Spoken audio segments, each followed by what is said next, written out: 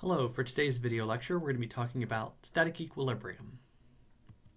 Alright, so an object that is in equilibrium is an object that is not accelerating. So something like a building is the most common application of this. So anything that would be sitting still, it's not going to be changing velocity, it has no velocity, is obviously going to have zero acceleration, and so therefore it is in static equilibrium. Something that moves very slowly. So over here we've got an example of a crane. The crane is going to be moving rather slowly, and the static forces that are applied to this are going to be much more relevant to this situation. Sometimes we'll call this something like quasi-equilibrium. So it's moving slow enough that we're going to treat it like it's in equilibrium, or it's at least close to that. And then finally, if we have something that is maintaining a constant velocity. So this truck, for example, say it is maintaining a constant speed and a constant direction in its travel. So if it is maintaining a constant velocity, it has zero acceleration.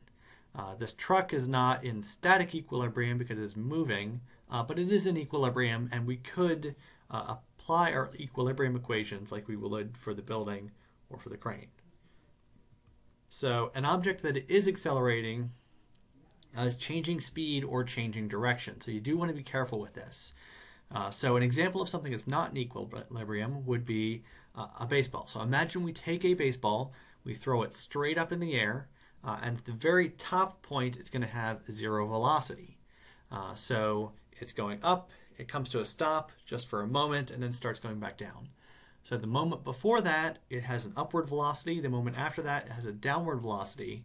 So even though it has zero speed at that point and zero velocity at that top point, the acceleration is still not zero because the velocity is changing as it goes up and consequently down. So this is an object that is not in static equilibrium, and we would not be able to apply the equilibrium equations to it. Another example of something that is not in equilibrium would be a merry-go-round. So our truck was maintaining a constant speed and a constant direction. This merry-go-round is maintaining a constant speed, but not a constant direction.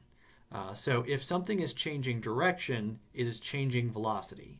If it's changing velocity, it has an acceleration, and if it has an acceleration, it is not in static equilibrium. All right, so now that we've established what's in equilibrium, what's not, let's talk about analyzing bodies in equilibrium. So let's go back to our crane. Our crane was in quasi-equilibrium. It's moving slow enough that we're going to make the assumption that it's in equilibrium.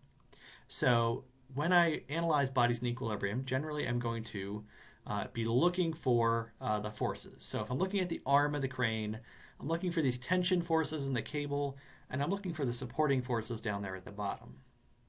If I want to find those, I would go through the following process. I'd start with a free body diagram. So I'd draw the arm of my crane, get rid of the background. I'm going to draw in the forces that I am looking at or looking for. So these may be known or unknown values. And generally, if a body's in equilibrium, we start with Newton's second law, F equals ma. We establish that our acceleration was equal to 0, which means that our forces need to be equal to 0. Some important details with this. So it is the forces are equal to 0, really the sum of all the forces. So the net force on the object is 0. So we need to add all of those forces together, and they need to add up to 0. And we also need to note that these forces are vectors. So it's the sum of the force vectors that needs to be equal to 0. So if I jump back to my free body diagram, how you add force vectors graphically is you put them all tip to tail. And so if I were to take these forces and kind of rearrange them, move that one down there, move this one up here, move this one up here, the force vectors are going to form a loop. They're going to go back to their original point. And that's how we know that the sum of the forces is equal to 0. We'll talk more about how we actually mathematically solve for this in later pages, but this is the general process we're going to be using. So the general process again, use images of the problem to create the free body diagram. We're going to use those free body diagrams to write out our equilibrium equations, which we'll talk more about later. And then we're going to solve those equations to find the magnitude and direction of some unknown forces. All right, that's all we have for today's video lecture. Thank you for watching, and I hope to see you again.